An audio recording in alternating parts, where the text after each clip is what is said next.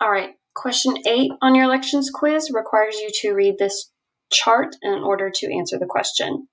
So it says, read through the most common reasons young people ages 18 through 29 gave for not voting, then answer the questions below.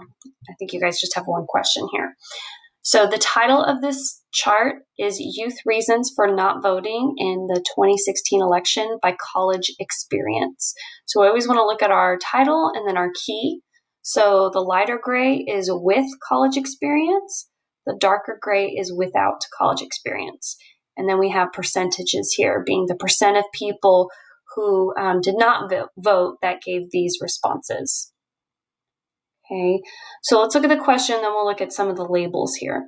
It says, what was the number one reason 18 through 29-year-olds didn't vote in the 2016 election?